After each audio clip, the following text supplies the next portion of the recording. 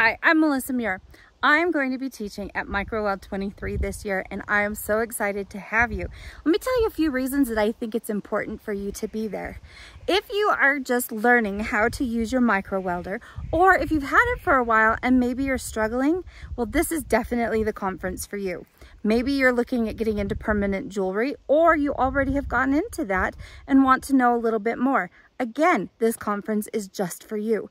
As an instructor, I'm going to be working with you to make certain you feel comfortable at using your machine, changing the settings, and really getting that good solid weld. We're going to talk about some of the different nuances that takes it from a mediocre weld that might be brittle to one that is going to be solid and is going to hold up to stretching and different things that might happen to that with daily wear.